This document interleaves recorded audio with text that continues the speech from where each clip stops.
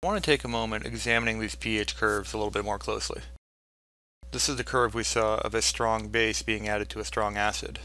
And I know that again because I'm starting at a low pH, I'm ending at a high pH, and my equivalence point is neutral. In this section of the curve,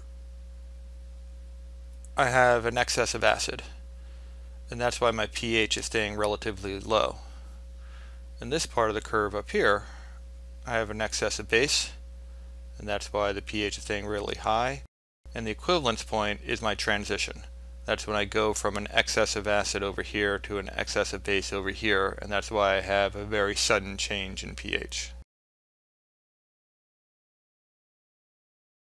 For a strong base, it's clearly just the opposite. Here's my excess of base, here's my excess of acid, here's my very sudden transition point around a pH of 7, where my equivalence point is.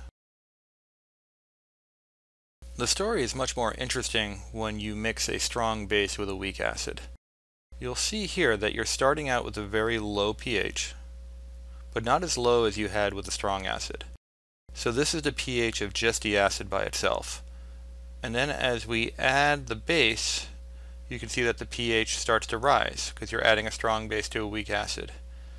But the interesting thing to me is that the pH then levels off a little bit. Let's think what's happening here. I've got HA, and as I add a base to it, what's going to happen is that the hydrogen ions are going to go to the base, and I'm going to start making A-, which means as this proceeds, the amount of my acid is going to decrease, and my amount of conjugate base is going to increase.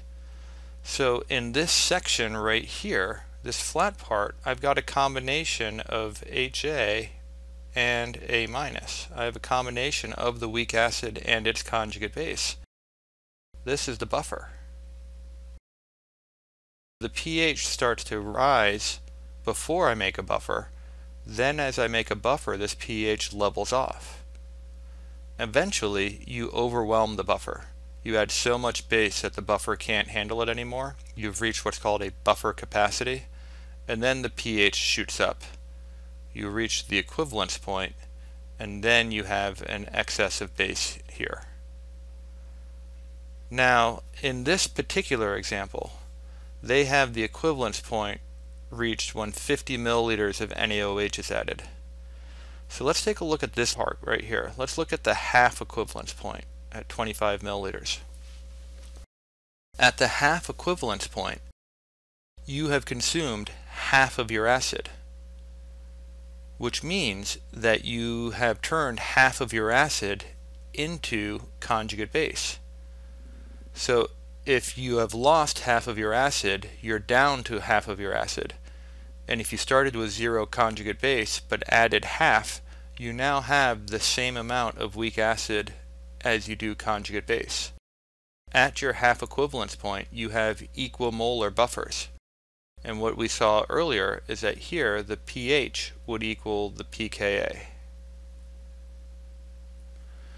Anywhere else along the buffer, if you want to find the pH, you'd have to use the Henderson-Hasselbalch equation, because you wouldn't have equimolar pH and pKa.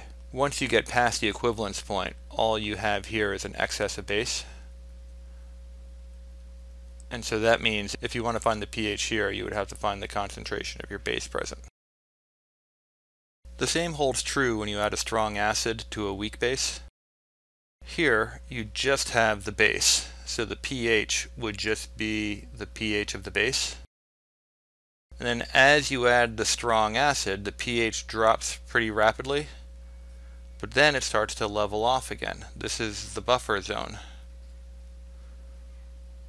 And as you see here, once again, they've reached the equivalence point at 50 milliliters.